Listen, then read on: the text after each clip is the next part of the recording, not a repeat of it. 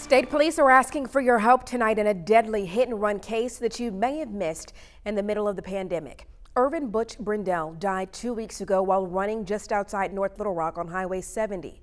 THV 11's Rolly Hoyt explains what detectives are now looking for. This is a busy stretch of road, but Butch Brendel knew his way around it. He ran marathons and lived nearby. Now, police and family are hoping anybody else who lives nearby or knows what happened that day could come forward with information.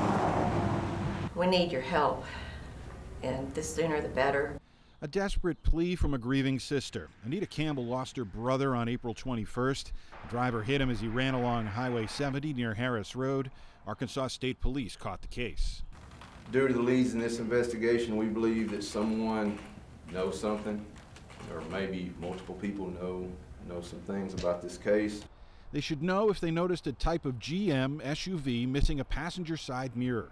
A Yukon, an Escalade, a Denali, a Tahoe. It will be from the 2003 to 2006 model years. It will have damage to the front end, or at least it did 2 weeks ago. Body shops, salvage yards, anyone that's ordered a mirror. You should know about Brendel, an avid runner with medals from marathons. So many his sister lost count going through his things these past 2 weeks. The 51-year-old was a physical therapist for the VA. Please, whatever you can, just please help.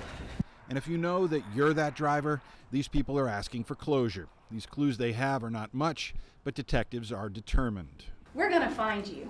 Okay, it would be so much braver of you to come in and let us hear your side of the story. There could be a logical explanation as to what happened on the side of State Highway 70. Just come in and talk to the police. Tell them your side of the story,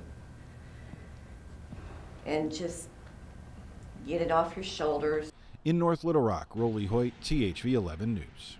State police have a tip line set up. We have it on THV11.com, posted with the digital version of this story for you to share. Remember, it's a mid-2000s GM SUV that had some damage about 2 weeks ago.